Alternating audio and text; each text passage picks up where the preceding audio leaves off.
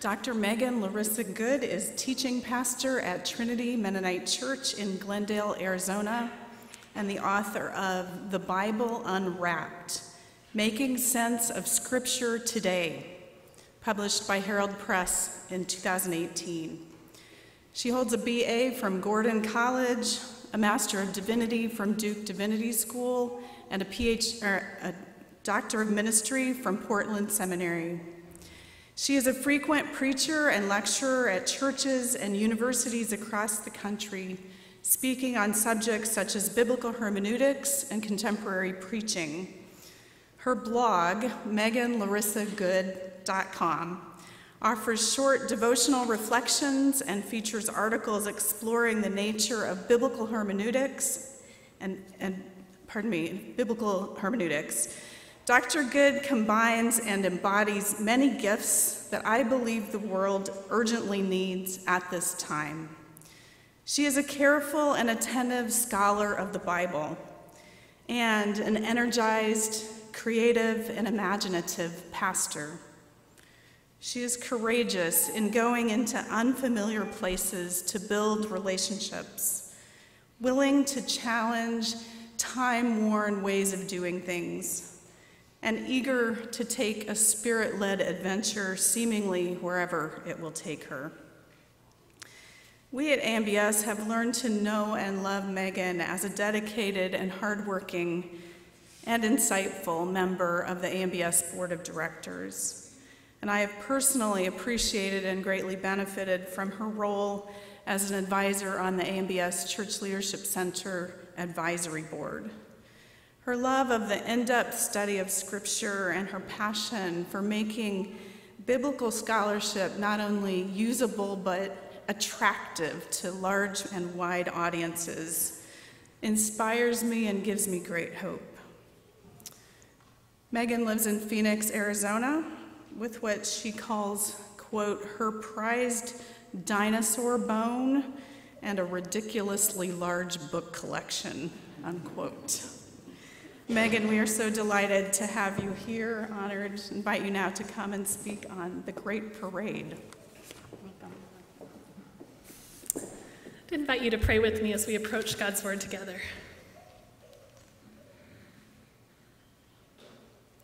Lord, breathe on your word by the power of your Spirit so that it would live for us and we can live for you.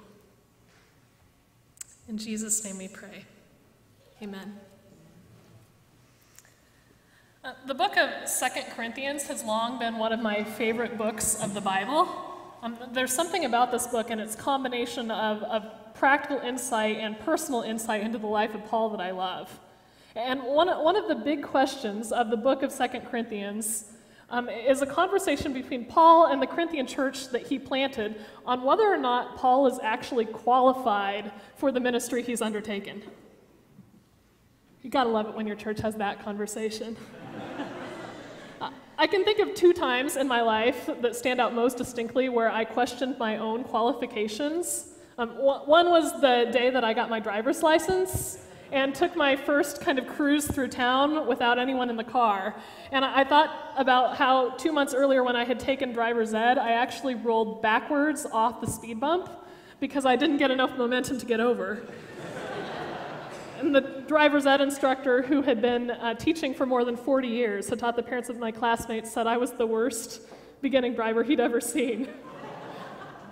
And I thought, who on earth would license me to drive this giant piece of machinery? The second time I had that feeling of being totally unqualified was the week I graduated from seminary. And 6 days after the graduation ceremony, I was hired as a 25-year-old lead pastor, and the night after that hire, I stayed awake all night lying in bed thinking, did this church just have a collective psychotic break? One of my current dreams is that someday a seminary is going to ask me to teach a class on things that seminary does not prepare you for in pastoral ministry. Now, I have a running list going. I've been keeping one for a while.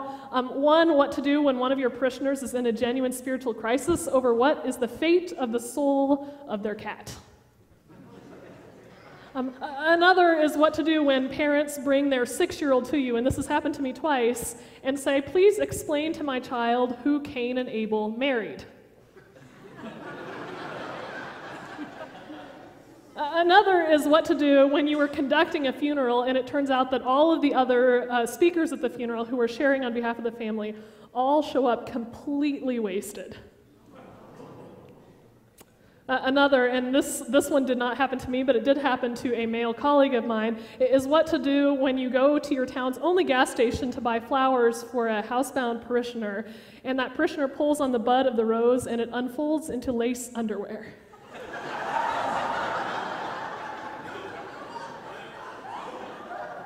Who is sufficient for these things, Paul asks.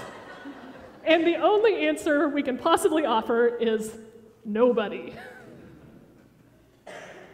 But in all seriousness, whether we are sending you out today as a pastor or a nonprofit leader or a professor, we are sending you out into truly difficult territory. I don't think I have to stand up here today and make a case to you on how badly the world is broken. In the time that it takes us as leaders to bind up one wound, evil makes 10 more. Compassion fatigue is a real thing. You might have the experience of Ezekiel. This is a chapter of Ezekiel I read over and over again. An experience of just getting up in the pulpit and speaking a word burning on your heart from God and having your congregation turn to you and say, "Thank you, Pastor, for that beautiful love song." And you might have the experience, and all of us will, of encountering someone in the world who is literally addicted to the thing that is killing them and lash out at you when you try to help. There is a burden. Most of us come in to these kind of ministries with a burden to save the world and keep it on tracks and help things come together, and everything in the world seems to resist that effort. And sooner or later, whether it's happened to you yet or whether it will happen to you some point in the future, you'll come to a moment where you are overwhelmed and exhausted and completely beat up, and you'll ask yourself the question, who is qualified for this? Second Corinthians, as I mentioned, is Paul's most personal letter. And I love this passage of 2 Corinthians we read this morning, because in this passage, Paul describes his personal experience in ministry as, quote, like being led in triumphal procession. Now, the image of this triumphal procession, this is an image taken from the military of the Roman Empire.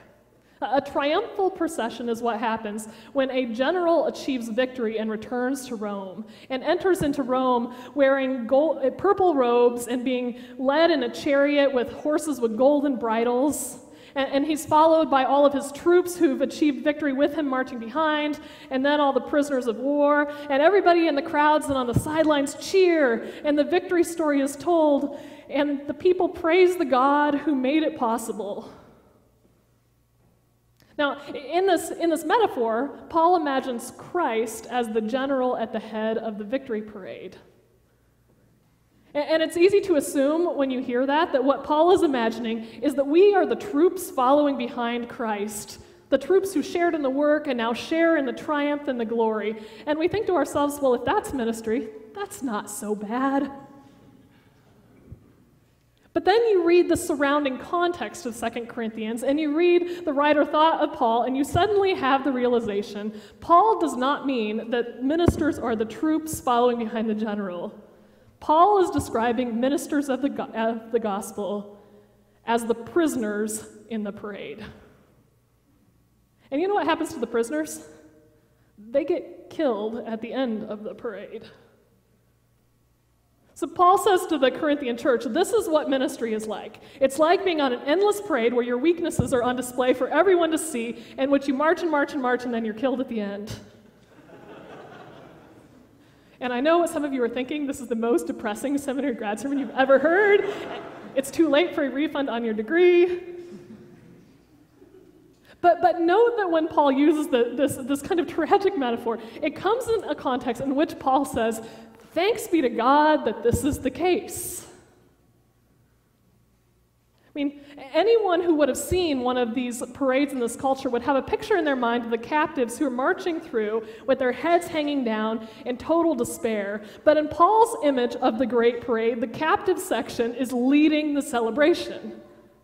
The captive section of the parade are dancing and singing all the way along. And the onlookers of the parade are looking at them thinking, what is wrong with these people? Don't they know where this great walk is going? This whole scene is crazy. It makes no sense unless the captives know something that no one else does. Now, here's the fact. The hold of evil on the world is great, and there is no way to break that hold without costly sacrifice. But in the cross of Christ, God has struck a death blow to evil and the powers. In Christ, God is reconciling all things to himself, banishing evil, tipping tyrants off thrones, establishing justice, and filling the hungry. The resurrected and the ascended Christ is marching at the head of the victory procession of God. And it's so important, it's so crucial for us as ministers to understand our place in this story. We are not in God's army. We are not. If we were in the army, our job would be to fight God's battles, vanquish evil, and make peace happen. God forbid that we think that. And to begin with, we are thoroughly outmatched. The opposition is too strong, the obstacles are too great, and this can only end in total failure and despair. And second, if we are arrogant enough to try to take that role, we simply will become the evil we thought we would overthrow. Hear me, future leaders. The broken world is not out there waiting for you to go and save it. It has been saved, and it will be saved by Jesus Christ, just as you. He is the one with the power to make all things right. So who are we? We are just captives to his mercy. We have been swept up in the spoils of his triumph, and we have been bound to the path of his parade. There's a war unfolding, no question about it, and the stakes are higher than we think, but as ministers and as leaders, we have not been commissioned as soldiers in battle.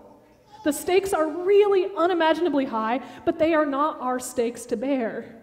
This is why Christianity is such great news. The stakes belong to Christ, and the outcome is guaranteed in him. That means that what we are commissioning you for today, we are commissioning you for a ministry of celebration.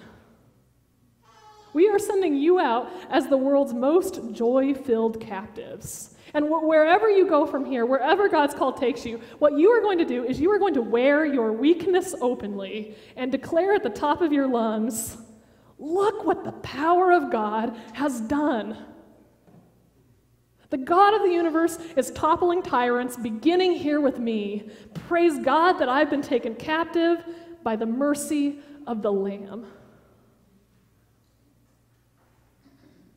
Paul draws us into this mystery that's at the very heart of the gospel, that this paradox, that there's a real sense that when you are called into the parade of Christ, you are certainly on a path to death. Jesus says this openly. The only path to triumph is the path of the cross. Death is the only place this can lead. But the paradox is that the work of ministry is the work of celebration. Because our primary work is to do two things: to proclaim to the world its glorious destiny, and to rejoice ahead of time in the victory that's overcoming everything. To people on the outside, we are going to look and smell like inevitable death, but we are going to sniff our own robes, and we are going to recognize that scent. That powerful smell is the scent of grave clothes falling off. That smell of death is the smell of resurrection life coming. So let's get practical here. I mean, what is the difference in doing ministry this way? What does it look like to practice ministry as a member of Christ's triumphal procession? And I want to tell you just 2 small stories from my own ministry. Some years ago, I reached out to a member of the community who was pretty housebound and lonely and not church attending, and through our relationship, she became a member of the church. And she eventually went on hospice, and the last time I went to see her, as she was on her deathbed, she sat me down and she told me she had decided to pay a man to do her funeral instead of me. I got back in my car, and sometimes it's just one blow too many. And I put my head on my steering wheel and just started crying and thought, I give up. And that's when I felt the presence of the Holy Spirit just fill the car, and I heard the voice of the Spirit as clearly as I've ever heard it say to me, Megan, rejoice with her, because her image of me is about to get so much bigger. And I sat there and just was blinded by this flash of the sheer glory of God. I sat in the shadow of eternity for a moment and just celebrated with her the joy and the beauty that was ahead of both of us. And I found myself weeping from sheer, overwhelming joy. Because I realized there was no battle left to fight. There were no words left to be said. Everything that needed to be said would be spoken by the victory of Jesus Christ, of which we were both simply joyful captives. Second story, like many of you will experience from time to time, I doubt my sufficiency as a communicator in the modern world. And a couple of months ago, I was invited to guest preach at this huge evangelical church. And after I had preached the sermon, I was standing at the front, and a woman came up to me, and she told me that she had not set foot inside a church building in more than 15 years. And she said, I want you to know that I came here today because I thought someone else was preaching. But I met God this morning while you were preaching, and I wanted you to know that I'm giving my life to him. Now, I laughed, and I threw my arms around her, and I said, well, then welcome home. I mean, this is ministry as a captive. It is the realization that it is not my parade, and it is not your parade. Like, this is not our story. God was calling that woman on that Sunday morning, and she was coming back regardless of who was standing in that pulpit. I mean, the light of truth was going to reign regardless of whether I won the argument that day in the car, whether I persuaded anyone to hold my point of view. I mean, we can hype ourselves up and we can take on heavy burdens with the thought of our indispensability. Or we can take a deep, liberating breath in the Spirit of Jesus and get over ourselves a little. The world will be healed because Jesus punctures evil, Jesus ends deception, Jesus defeats death, and Jesus draws all things to himself. And that is going to happen. That is the future, regardless of whether you get up and work tomorrow or spend the entire day under the covers eating Cheetos. That future is inevitable. That is the future that Christ has won. But friends, the incredible joy of getting to participate in this story, that is the gift of sheer grace. The privilege of your weakness being the place that other people see the power of Christ. The privilege of getting to join your voice with a choir of captives who are singing ahead of time.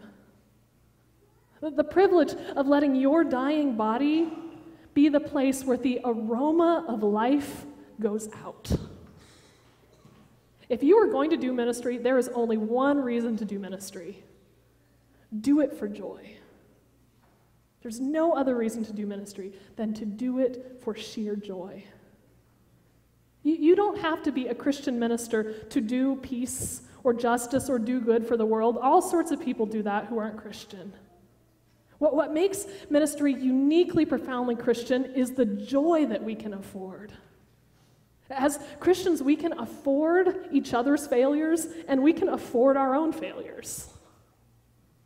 We can afford patience with seeds and with yeast that take way too long to grow. We can afford hope when all hope is lost. We can afford to love even the very people who will kill us because we have been caught up in the victory procession of Christ.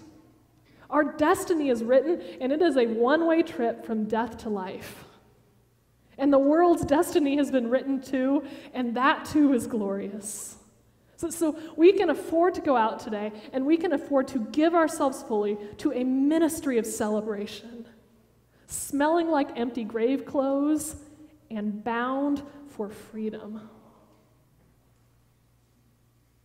Who is sufficient for these things? Who is qualified? Nobody but Christ. And we are his captives. Where he goes, we follow after. Thanks be to God who gives us this victory through Jesus Christ our Lord. Amen.